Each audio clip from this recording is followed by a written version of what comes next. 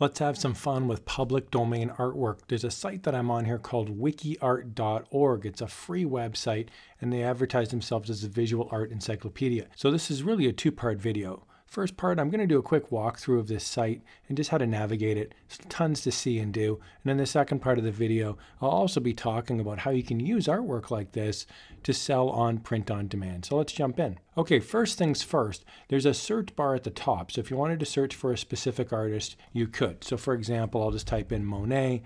I'll hit search. You can see there's a whole bunch of search results that come back, plus the actual artist. There's an advanced search option, and then there's a whole bunch of artwork that comes back. So that's pretty easy if you're not into navigating menus and things like that. The second thing you can check out is the artwork of the day, and it's right at the top. And when you click on artwork details here, you'll see a little bit better representation of the artwork. There's an article here, there's other famous artworks down at the bottom, and then you can see here, and this is, I really like this, you can see if it's public domain or not. And typically if it's old, like this is 1779, like older than 100 years, it'll come up as public domain, and that's really nice too.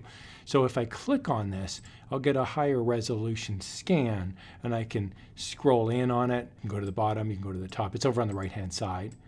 So if I scroll down to the bottom, you can see I can zoom in or out. I can also maximize the view as well. It's a really nice feature. Now, if you want to download the image, then what you can do is you can click on this View All Sizes. It's located down at the bottom. And when I click on View All Sizes, you'll see the different sizes of artwork that come up. You can see here it's been digitally retouched as well. So if I click on the largest size that's digitally retouched, it now pops open, and I can right click and I can save the image. I could set it as a background. I could email it. It basically just becomes an image file. It's actually a JPEG file.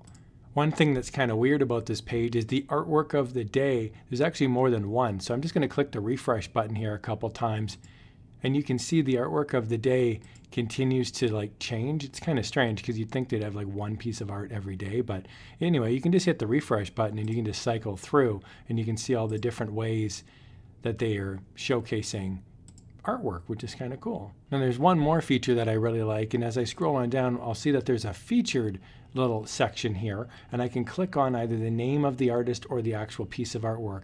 And then there's also a high resolution section as well, and I really like that because if you're using high resolution artwork, you have an option here. So here's just an example, this portrait of Vincenzo. I'm going to click on that, and we can see here it's public domain. I'll view all sizes, and we can see here that the largest size, it's actually quite a large file size, and when it opens up, it's actually quite a high resolution picture here. When I click on it with the little magnifying glass, we can see all the sorts of little oil painting imperfections which make this a masterpiece. Okay, so the big question becomes, how do you use these older paintings for print on demand? So what I'm going to do is I'm just going to go into the high resolution section, and I'm going to find something here, and I'm going to try to use that for print on demand. So I've got one of 20 out of 600. I'm going to load in some more. I'm going to keep scrolling on down, and I'm going to find something that I think would look great on print on demand. So here's an example, this poster for Fromm's calendar.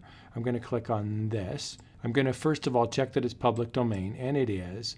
And then from here, I'm going to click View All Sizes, and I can see there's the largest file size. I'm going to click on that. And as it loads in, I can see it's absolutely gigantic, beautiful, high quality poster. And so I can just right click it and save it. So I've got my image. So this is the one I'm going to be using to kind of look at how I can use this for print on demand. And there's really two ways that you can use an image like this for print on demand. Okay, so I'm in Photoshop. You could use Affinity Photo, any graphic software, it doesn't really matter. And really the first method is to use the image as an original image without changing it significantly. In other words, the reason the people are buying this sticker or t-shirt is because they like the original image.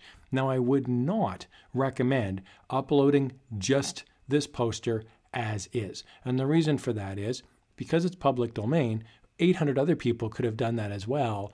And if you're on Redbubble and you see the exact same poster, someone somewhere could initiate a copyright strike. Yes, it's public domain, but Redbubble doesn't necessarily know or care, and their robots are going to detect there's a duplicate, and they're just going to initiate the strike on the poor sap that's uploaded it 2nd, 3rd, 10th, 20th time. So what I would recommend instead is that you somehow clean up or change this image. There's a few things you can do. For example, I'm just going to rasterize this layer here. The one thing I can do is I can remove the outline. There's this tiny gray outline. I could remove that, and I can then remove the entire gray. There's also gray down at the bottom. I could remove that as well. So here I could use the background eraser tool, and then I could go in here and I could paint away the gray. So that's just an example. Now I could upload this. Now I'm going to remove the white, but I could upload that now to a t-shirt, and I could be confident that it's not the exact same as someone else. I could also remove the actual orange background as well. I could go in here and paint that out.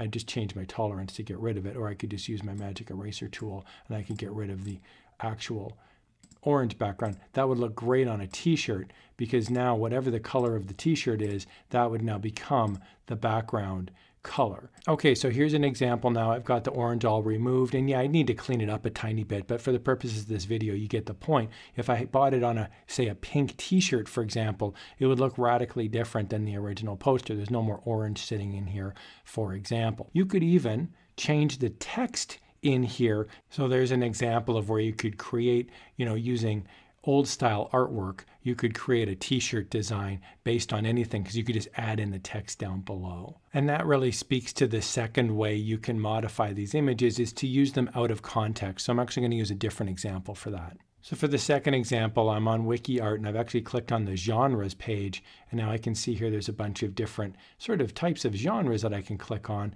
and I'm going to click on animal painting. And I can see here there's a whole bunch of artists that come up, and you might go, well, these aren't animals at all, these are human beings.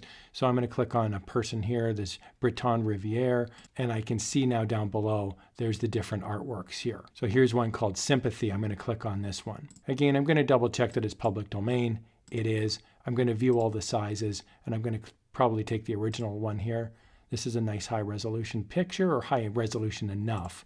And I'm going to click Save Image As, and that'll be the image that I use for print on demand. All right, so this second technique involves using a picture out of context. So the reason that somebody might buy this picture is because they like the original artist, or they like the original style of artwork.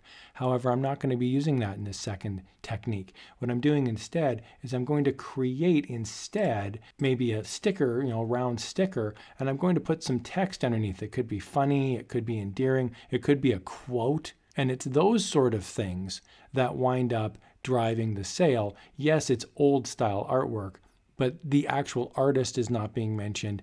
The actual art is not being presented as is. Instead, it's being co-opted for some sort of funny meme or some sort of funny saying, or it doesn't have to be funny, but something that is out of context.